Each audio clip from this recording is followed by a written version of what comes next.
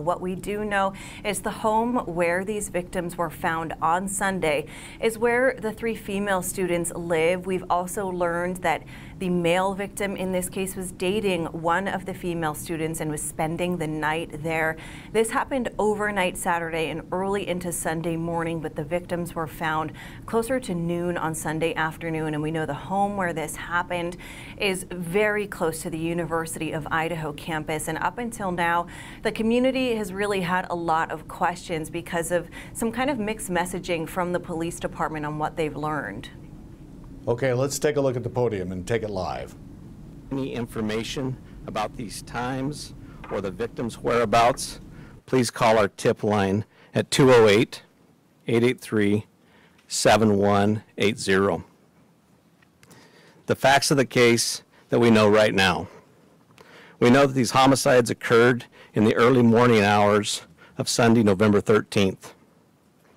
Around noon, Moscow officers received a call of an unconscious person.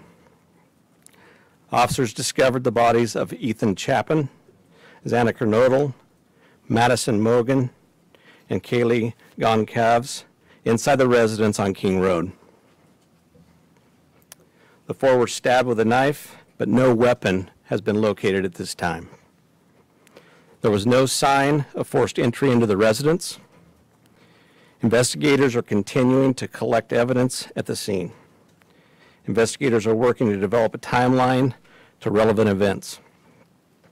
Autopsies are taking place today on all the victims so we can continue to gather evidence and solve the crime. Investigators are working to follow up on all leads and to identify a person of interest. Based on details at the scene, we believe this was an isolated, targeted attack on our victims. We do not have a suspect at this time, and that individual is still out there. We cannot say that there's no threat to the community, and as we have stated, please stay vigilant, report any suspicious activity, and be aware of your surroundings at all times. What we don't know, the identity and location of the suspect, the location of the knife or any clothing that was worn by the suspect. Currently, we have 25+ investigators working this case, as well as assistance from the Federal Bureau of Investigation and the Idaho State Police. We're reviewing video that has been collected, but we are asking citizens to contact us with any information you may have that will help in this investigation. Once again, we're asking anyone with a tip to call the tip line at 208-883-7180. At this time, I would like to introduce the University of Idaho President, Scott Green.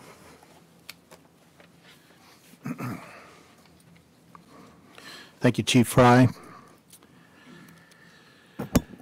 I'm Scott Green, President of the University of Idaho, and with me is Tori Lawrence. He's our Provost, and Blaine Eccles, our Dean of Students, will be available for questions after all of the statements are made.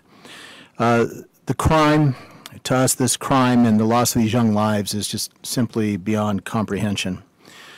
While our small community is certainly not immune to such things, it's not a situation our close-knit campus is used to dealing with. First, my deepest condolences to the families.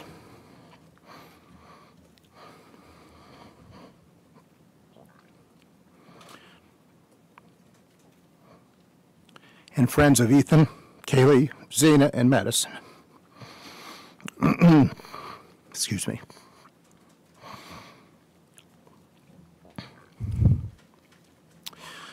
Their loss has been devastating, and they were bright lights in our community, and are deeply missed and remain in our thoughts and our prayers. We've been working with Moscow police since we were notified on Sunday of the crime. We've helped when asked and continually pushed for information whenever possible, knowing that we cannot interfere with the important work and good investigations that are occurring. We just want justice for these victims. Our focus at the university is to support our students and our employees. We are encouraging students and employees to take care of themselves as we head into Thanksgiving break. I want to take a moment to commend our faculty and staff who have been on the front lines helping our students, whether that is providing counseling to those in need of support, accommodating those who want to travel home, or engaging those who find comfort in staying busy interacting with their peers and our instructors in class. Our employees stepped up when our students needed them. While we have relied heavily on the expertise of Moscow Police, we feel confident that remaining open with flexibility to leave allows our students to decide what is best for them. The weeks ahead will continue to challenge us as this loss and the circumstances around this crime become known. We will support each other as we grieve, and we'll move through this together as a Vandal family. Thank you. I would like to have Colonel Kedrick Wills come to the podium, please. Good afternoon. My name is Kedrick Wills. I serve as the director of the Idaho State Police. And as we have this discussion today, I'd like to express my appreciation for your attendance here, because it's important, vitally important, that we get the information that we have out to the public. Crime knows no boundaries, and these murders have shaken us to our very core. You heard the university president as well as the chief of police talk about this small community, and it's a very close, tight-knit community. And our hearts break for the families that lost their loved ones, the University of Idaho, the Moscow community, and even within our entire state. Be assured, the Idaho State Police is firmly in support of the work that the Moscow Police Department is doing, and we are providing every resource that we can to make sure that this comes to a conclusion, and that the person or people that this is responsible are brought to justice. It's so important that you understand that this takes a team effort. This is teamwork with the university, with the Moscow City Police Department, the Latah County Sheriff's Office, the Idaho State Police, and the Federal Bureau of Investigation. It takes everybody to be able to do this. And it's a balancing act. It's a balancing act of getting the community the information that they need to have with making sure that we provide a case that the Latah County Prosecutor's Office can go forward with. Governor Little, Idaho's governor, has assured me that the full weight of all the resources we have within our state are available to Chief Fry and to his team. Our crime lab is also involved with processing evidence, and our law enforcement throughout the region, state and federal agencies continue to provide resources.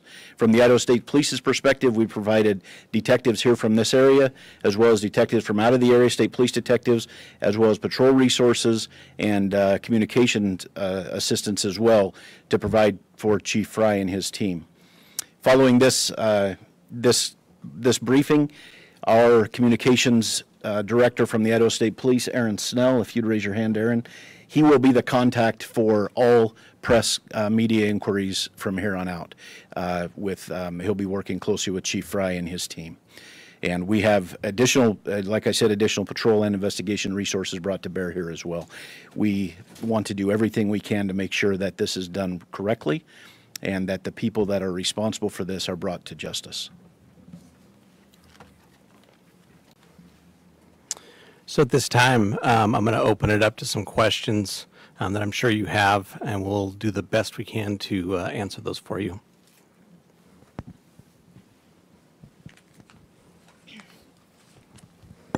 Hello, Chief Ray. Hello. Thank you for having us. I'm Amanda Rowley with Creme 2 News. You mentioned that there's an indication that it's an isolated, targeted incident, and there is an individual somewhere.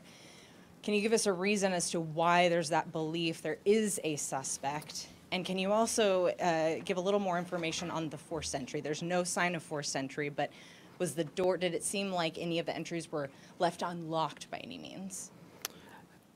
I'll answer the last part there just because it's at the front end of my mind. We're not 100% sure if the door was unlocked, but there was no damage to anything, and the door was still open when we got there.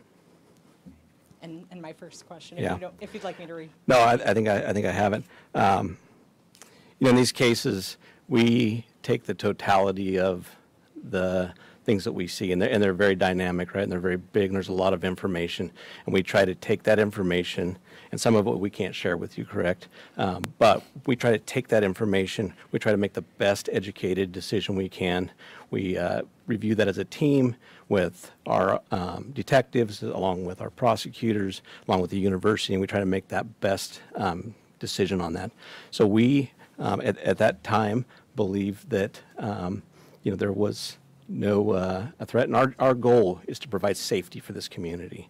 That's why we're bringing in the resources we're bringing. We want a close to this, and we want to do everything we can to let the people in our community know that we care. We want them to feel safe. We want them to be safe, and we're going to do everything we can to do that. And if I could add one more question. You asked for videos or anything from the community to help put together that timeline. We obtained a copy of Twitch video, and family members of the Gonsalves family were able to identify Maddie and Kaylee in those videos at a food truck ordering food. Is the police department, our investigators, aware of that video, and has it helped put together that timeline? We are aware of that video, and it has helped. It gives us a time and space where we know that two of our victims were, and that helps us a ton, and we'll continue to follow up all leads that we can and continue to gather those. Any indication of a party at the home that night? And this will be the last one, okay, I understand. Not that we know of, not at the home. We know that the other, let me get the names exactly right here. We know that Zaina and Ethan were at a different party on campus. Thank you. But that timeline will still help us if other people know about that. Thank you. Chief Wright, John Webb with KHQ. On September 12th, there was a vandal alert that was sent out about a potential stabbing threat on Paradise Path. Does this have any connection with what we've seen so far? Not that we know of it, but we're following up every lead. Every piece of information we get, we are following up to ensure that nothing has gone unturned. We want to have the individual identified, who is the suspect of this eventually. So we are literally looking into every aspect of everything. And you guys have said repeatedly that there's no threat to the public, but we don't know who the suspect is. We don't know where he's at. How is there no threat to the public at this point? Well, that's kind of an unknown. Like I said, we took the information that we had at the time, but we do need to be aware the individual is still out there, right? We need to be vigilant. We need to watch out for our neighbors. We're a community policing community. We've said that for years, and it's a community that watches out for each other, and we need to continue to do that until we can close this off and make an arrest. Why has there been such limited information over the past couple days? I mean, we're almost 4 days into this. Why has it been so limited? Yeah, it's a difficult, we have a lot of information coming in, and, we have tried to push out some information through press releases, but the reality is, I probably should have been standing here a day or so ago, but I'm here now. We're going to continue to be here. We're going to continue to give you the information we can. We care about this community. I care about this community. I've worked here for 27 years. I want this community to be the safest community around. So the mayor's called it a crime of passion. Is there any indication that that's true? We're looking into every aspect of this. I'm not going to stipulate whether it's one thing or another. We're going to continue to investigate and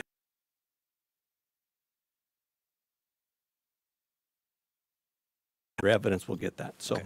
One last question, if I could, Chief. Have we looked at any boyfriends or any ex-boyfriends, any spouses as a potential suspect? I will tell you, we are looking at everyone. Every tip we get, every lead we get, there's no one that we're not going to talk to. There's no one we're not going to interview. There's no one that we're not going to look into. And we're going to do our due diligence. We're going to make sure that nothing goes unturned, and that we do everything we can with the assistance of all the resources we have to get a final answer. Okay, thanks, Chief Wright. So there were, sorry, I'm Emma Epperly with the Spokes Interview. Hi. So there were other roommates who lived at that residence. Were the roommates home at the time of the attack? There was There was other people home at that time, but we're not just focusing just on them. We're focusing on everybody that may be coming and going from that residence. So since they were home, was it a hostage situation? No, it was not. And then they didn't call it into police, so were they injured? They were not injured, but like I said, we're still following up with everybody that could have been in that area. And how can you say it's a targeted attack if you don't have a suspect? Like I said, we take the totality of the situation. We try to make the best bit of information we can with everything that comes in, and then we make our decision off of that. So at this time, I'm not going to expand upon that. But like I've said, we do have a suspect out somewhere, and we are looking for that individual to solve this. Hi, Rachel Sun, Northwest Public Broadcasting. I just want to clarify something you said earlier. Over the past couple of days, the information that we've been getting is there's not a threat to the public. And earlier I heard you say you can't be sure that there is no threat. I just want to clarify what your stance is on that at this time. So we still believe it's a targeted attack. But the reality is there's still a person out there who committed 4 horrible, horrible crimes. So I think we got to go back to there is a threat out there still, possibly. We don't know. We don't believe it's going to be to anybody else. But we all have to be aware of our surroundings and make sure that we're watching out for each other. Okay, and then one other follow-up. I know you said when the call came in, it was for an unconscious person, and also that was a stabbing. It seems, just from an outside perspective looking in, like that would be not the first thing a person calling in would think. You're right. But the report that we got was that it was an unconscious individual. It wasn't until our officers arrived on scene, went in to do caregiving check on the individual who was unconscious, that we found the scene that we found. Okay, thank you. Yeah. Hi, Heather Roberts with ABC News. Just to follow up on what she asked, so the other 2 roommates were there at the time of the attack? All the information that we have from our investigation is that, yes, they were. Okay, but they were unhurt. That is correct. So is there any explanation as to why it took so long then for someone to call 911? You have surviving witnesses to an incident at 3 or 4 in the morning, and the 911 call didn't come until noon? I don't think I ever said that they were witnesses. I said they were there. So, you know, we don't know why that call came in at noon and not in the middle of the night. Would have we loved for that to have happened? Yes, but that's not how it took place. So that's why we're investigating everything still, to try to pull all the pieces together. Were they one of the people, were they the 911 caller? At this point in time, I'm not going to divulge who our 911 caller is, just because I want to keep the integrity of the investigation at this point, okay? Okay. And last question, are you able to tell whether the same weapon was used on all 4 victims? You know, that's why we're having the autopsies done. The autopsy will confirm that and hopefully collect some evidence for us, even from those. That's why you do the autopsies, is to try to be thorough and try to gather more. So we'll leave that would probably be something that would come out later. Okay. Excuse me, Derek Shug, Fox News Digital. Was there anything missing in the home, or were the purses still there? Any robbery attempt, anything like that? Nothing that we have identified. And I'm going to take about 2 more questions, all right?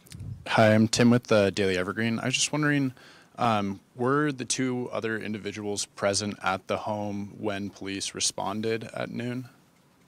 Yes. Okay. Chief, if you don't mind elaborating a bit more on those 2 people. Was it 2 people? What have those people shared about the circumstances of that night, what they saw or didn't see?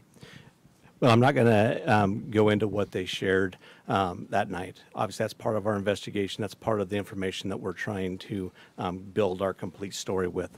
So at that, as far as that goes, we're not going to go any further into what they know and what they don't know. How many were there? We believe 2.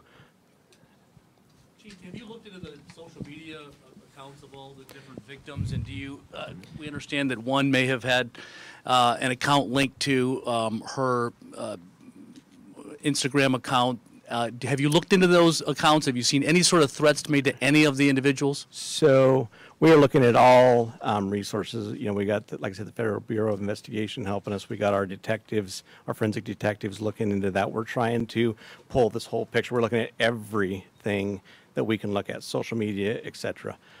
So to answer your question, yes, we are. Were the victims all found in one part of the house? I'm not going to divulge that either. That's part of our investigation. And at this time, I'm going to go ahead and close this off. But if you'd like to, if you have any questions for the university, we'll open that up at this point in time.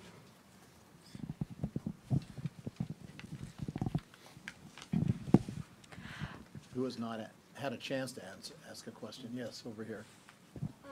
Me? Yes. Well, there you're watching live the press conference in Moscow at the police department there. By the police department, the University of Idaho's president addressed the crowd and the media, and also the director of ISP. Still many questions unanswered. Quite frankly, we thought this might happen earlier in the week, Karen, probably or possibly on Monday or Tuesday, but today, the first day. We don't have a suspect in these murders. And I think the big takeaway now is that they've kind of changed their messaging. Originally, over the last couple of days, telling the community there is no ongoing threat. We think everyone is okay. This was a targeted attack. And today they say they still think this is a targeted attack, but they said specifically, we cannot say there is no threat to the community, and telling people on campus and the surrounding area to really stay vigilant and asking for more information and leads at this point.